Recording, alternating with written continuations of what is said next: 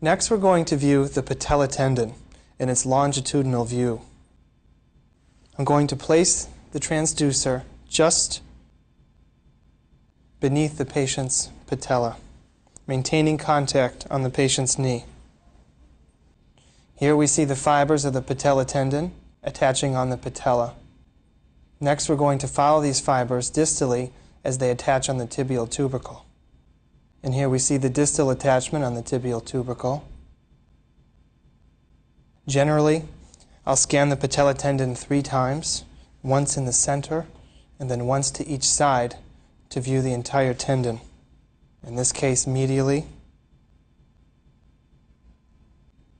and next laterally.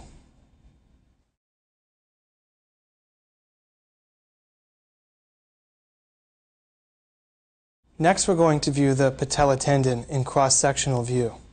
I'm going to place the transducer beneath the patient's patella, just overlying the patella tendon. And here we're going to see a circular pattern of the patella tendon in cross-section, looking for any abnormalities. I'm going to scan distally down to the tibial tubercle, slowly looking for irregularities. We'll begin to see the tendon slowly disappearing and into the tibial tubercle.